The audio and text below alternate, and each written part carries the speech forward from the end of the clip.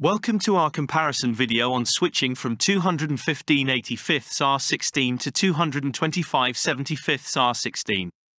The diameter difference between these two tire sizes is 3.6%, exceeding the acceptable 3% range.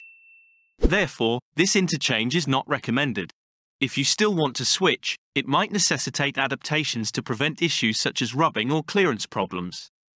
The smaller diameter of the 225/75 reduces ground clearance by 1.1 inches.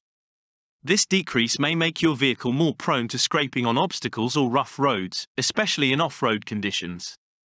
Switching to the 225/75 increases the tire width by 0.39 inches.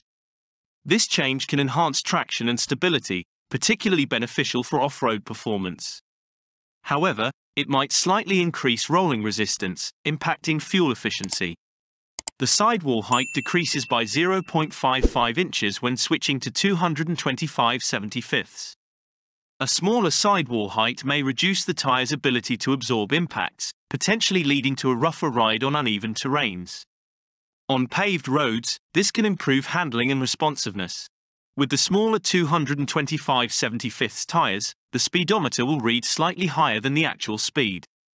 For example, at a speedometer reading of 20 miles per hour, the actual speed will be 19.27 miles per hour.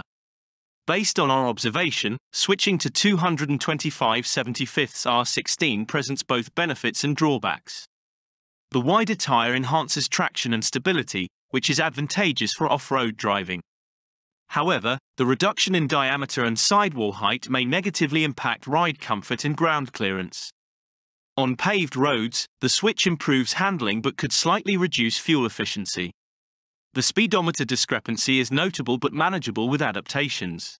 Overall, the change may be beneficial for specific driving needs, but careful consideration of the trade-offs is essential.